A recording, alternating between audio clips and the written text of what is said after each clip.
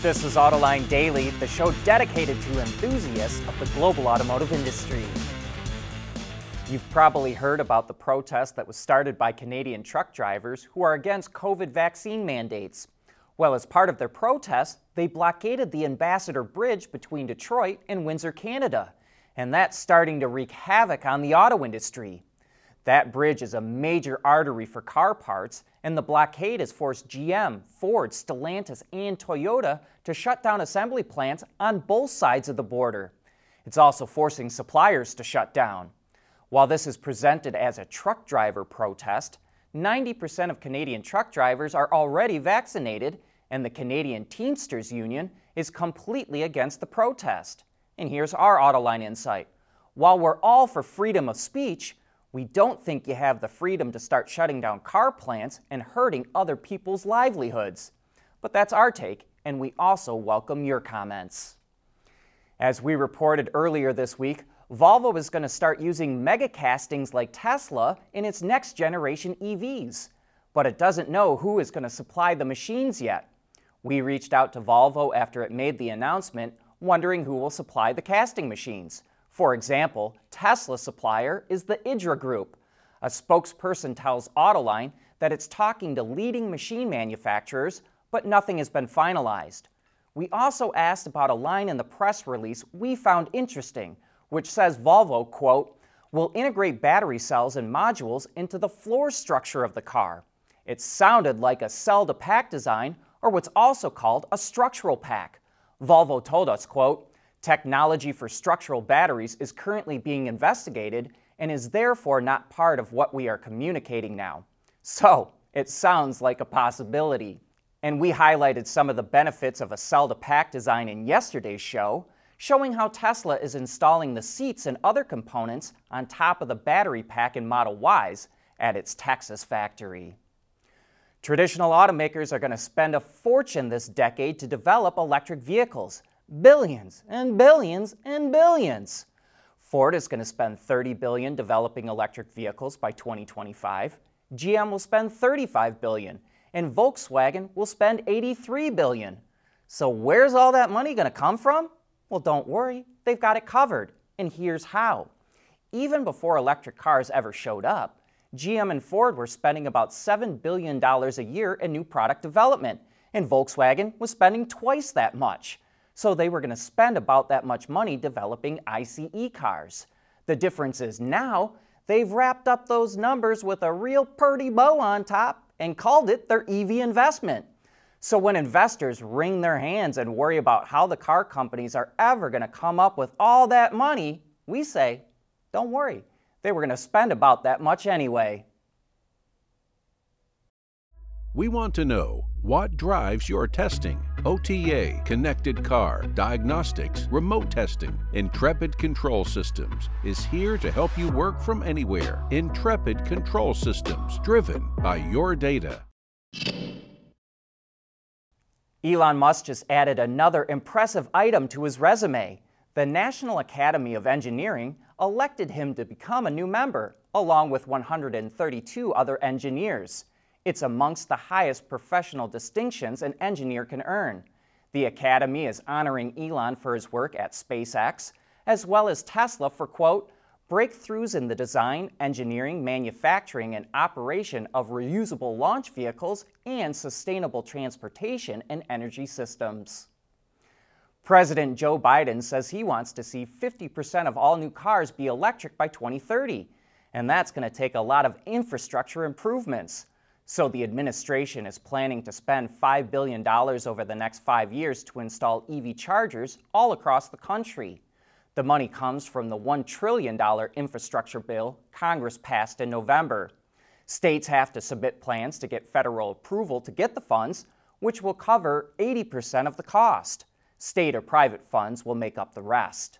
The priority will go to stations along interstate highways, installing them every 50 miles and having them located within 1 mile of the highway. It also wants the stations to be DC fast chargers with at least 4 charging ports. Say, when are new car inventories going to get back to normal? Or are they ever going to come back? With car companies and dealers getting top dollar for the cars they're selling now, we think inventories will never go back to where they were before. And that's the topic on Autoline After Hours this afternoon when Jeff Schuster from LMC Automotive joins John and Gary. And we invite you to join them too. Nissan is proving you don't need a flashy concept to get people excited about an auto show. It's going to have these customized trucks at the Chicago Auto Show, which kicks off this weekend. They're real attention grabbers and can show potential customers how they could trick out their rig.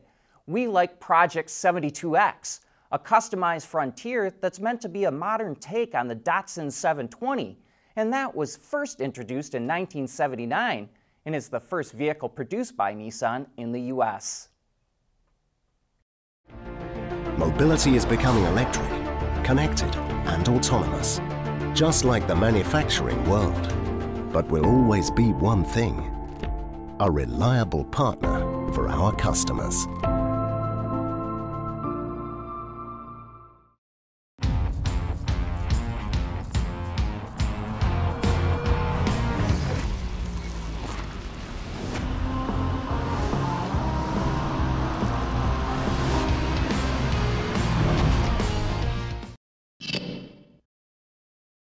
Hey, you gotta hand it to Alfa Romeo. Even though its sales are not very impressive, its cars are beautiful, and the new Tonale carries on with that tradition. Alessandro Maccalini, the chief of exterior design, explains that they start with what they call the GT line. It runs from the headlights to the taillights, overlapping the belt line, and it sets the proportions of the crossover. Then the designers concentrate on sculpting the body side to give it a three-dimensional look. On the front end, Alfa goes with 3 headlights on each side of the triangular shape of the grille. That's what they call the tribolo, which has been part of the Alfa design for over half a century. And the 3-lamp cluster is picked up with the taillights as well. Then we come to the wheels, which have featured circular holes since the 1960s, though the look has evolved over the years. And Alfa calls this design feature the telephone dialer. Inside, everything is centered around the driver, with the instrument cluster and center screen easily visible in the driver's line of sight. That's especially true of the gauges, which mimic competition cars of the past. And there you have it, a quick design lesson on how Alfa came up with the look of the Tonale. And speaking of design, Cadillac unveiled its beautiful GTP race car that hits the tracks next year in the IMSA and ACO sports car series. While race cars always go with the form follows function school of design, Cadillac designers played a major role in how the car looks. The hybrid race car makes its debut at the 24 Hours of Daytona and will also race in the 24 Hours of Le Mans. Ford is making sure Bronco buyers can go right from the dealer parking lot to hitting off-road trails. It's launching the Everglades edition, which comes with a number of factory-installed off-road components. That includes a new modular bumper with a 10,000-pound winch, safari bar on top, underbody protection, raised breather vents for the axles, transfer case, and transmission, and a snorkel. Unique fenders and graphics, as well as easy-to-clean vinyl seats and rubberized floor, round out the highlights of the Bronco Everglades. It goes on sale this summer with a starting price of about $54,500, including destination charges. And speaking of Ford off-roaders, it revealed that the next-gen Ranger Raptor will debut 12 days from now. And to get us all excited, it put out a short little video of the truck whipping through the sand, launching over jumps, and it also sounds pretty good. We're guessing a nicely tuned Turbo 4. But that wraps up this Autoline Daily. Thank you for joining us.